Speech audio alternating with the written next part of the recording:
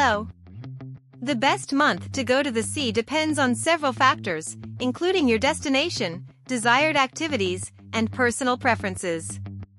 However, I can provide some general guidelines. Summer months, June-August. Pros: warmest water temperatures, longest daylight hours. Cons: most crowded, highest prices, potential for extreme heat.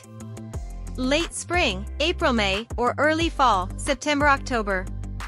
Pros: fewer crowds, lower prices, pleasant temperatures. Cons: water may be cooler, some facilities might not be fully operational. Winter months, November-March. Pros: lowest prices, least crowded. Cons: cold water, potential for rough seas, limited beach activities. For many popular beach destinations in the Northern Hemisphere, September is often considered an excellent month. The weather is usually still warm, water temperature